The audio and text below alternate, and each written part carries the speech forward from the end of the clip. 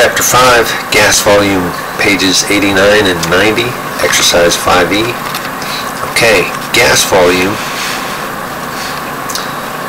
is almost all empty space. You look at a balloon and it's just a few molecules of the gas bouncing around in there, but it's mostly empty space.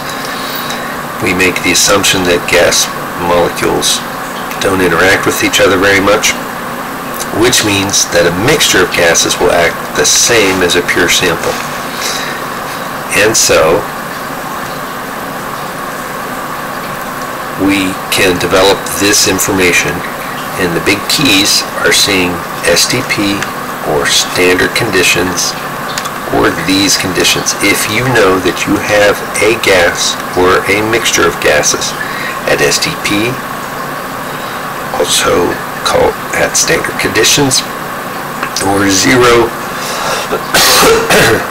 degrees Celsius and 1 atmosphere of pressure,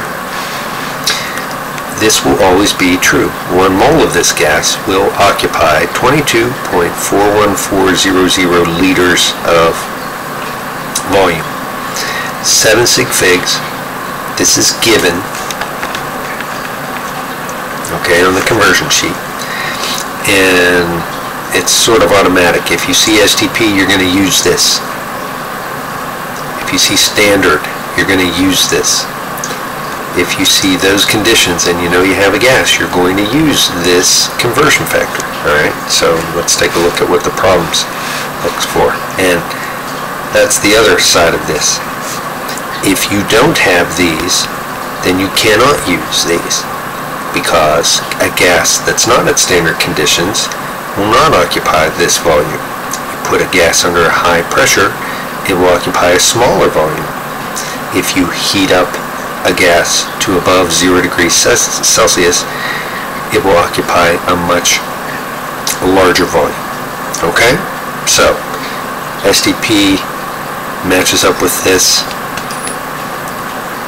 but it's an exclusive relationship. Alright. So here are your problems. Write them down, hit pause, try the work, come back. Ready? Pause. Okay, so once again, when you have one value, you start with that one. We have to get a relationship between moles and volume at STP, and that's clear that that's 22.41400 right there, and it's right on your conversion sheet right there. Very nice. Okay, so we know we're at STP, so we can use that. The moles has a 1 associated with it, and we've got 22.414 liters. Moles cancels. We're left with liters. 2 sig figs, and this problem gets real easy real fast. I get on my calculator 179.312 or thereabouts. So how will we have to write this number to 2 sig figs? There's only one way. That's using exponential notation. It's a big number. It's going to have a positive exponent, so 1.8 times 10 to the 2 positive. There you go. Second problem, just as simple.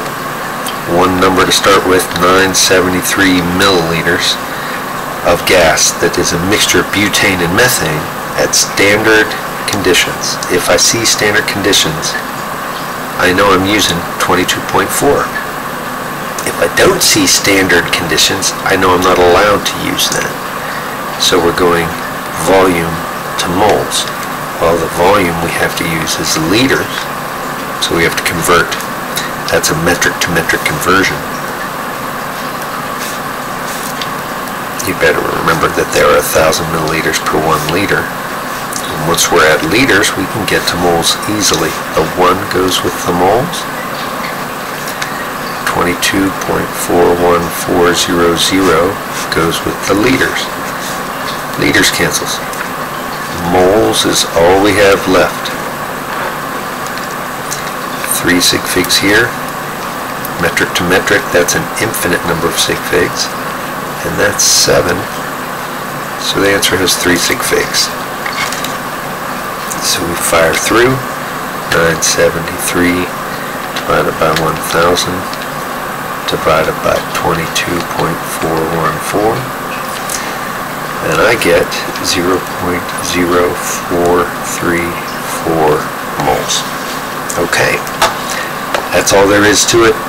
It's important to remember that standard conditions for gases, you will use this conversion factor. But if it's not standard, then you can't. Okay.